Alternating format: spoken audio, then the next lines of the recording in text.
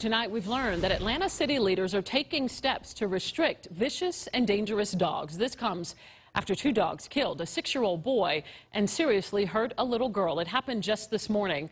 Tonight, the community held a vigil for those kids, and Channel 2's Nefertiti Jacquez is live outside Children's Healthcare of Atlanta at Eggleston. That's where the surviving girl is getting treatment. Neff.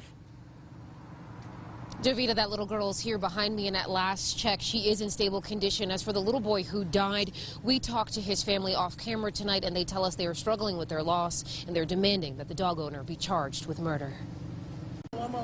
As the sun set, friends and neighbors of Logan Bratz and Soraya Sanders lit candles to honor the two children who were mauled by dogs. The growing memorial marks the spot where little Logan lost his life.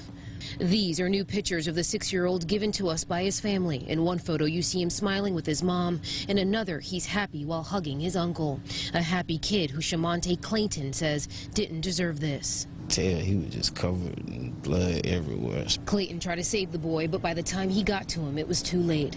I picked him up and carried him to the ambulance. The vicious attack happened Tuesday morning along Giddens Drive. Police say Logan, Soraya, and about a dozen other kids were being escorted by an adult to the bus stop when 3 dogs attacked.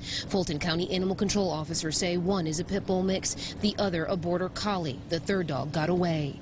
Witnesses say the dogs, who are often seen roaming the neighborhood, were not wearing collars. For the owner, why would you let those type of dogs roam these streets freely? Police want to know the same thing, so shortly after arresting the dog's owner, Cameron Tucker, detectives spent the evening scouring his house for any potential clues. I've never seen anything like that before.